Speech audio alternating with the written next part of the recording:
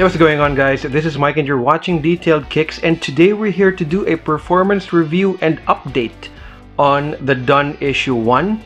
We used both the Iron Spider and the Stealth colorway. Before we get started, please go ahead and subscribe if you haven't yet. We got these sneakers back in August, so we've been playing in these for maybe 4 or 5 months now, and we love it. The bounce cushioning is tremendously fantastic. We actually prefer this rather than Boost, because in Boost there is an uneasy feeling and court feel is quite difficult, but of course impact protection is way better in Boost. Now here in Bounce, there is a ton of court feel, and once you break it in, it is very comfortable. Granted, Boost is still live and Boost is still more comfortable than Bounce, but for us, while playing, we actually prefer Bounce over Boost on this setup because we get a lot of court feel and we also get some impact protection here from Bounce. And what I love about Bounce as well is it didn't bottom out at all. It was quite stiff when we first tried it on, but once we've broken it in, it was great, and it's still great until now. So it hasn't bottomed out even if we've been using it heavily on both indoors and outdoors. Now going to the traction, it is herringbone, just a little wavy but still herringbone, and we did minimal wiping and it still gripped the floors really well, both indoors and outdoors, both in clean and a little bit dingy courts. It actually escapes me why most brands just don't use herringbone, because in our experience herringbone is great and it really does grip the floors well. I think maybe the only thing that they could improve on the Dun Issue 1 when it comes to traction is to space out those herringbone tractions a little bit, because since it is quite tight, dust is kind of difficult to get out.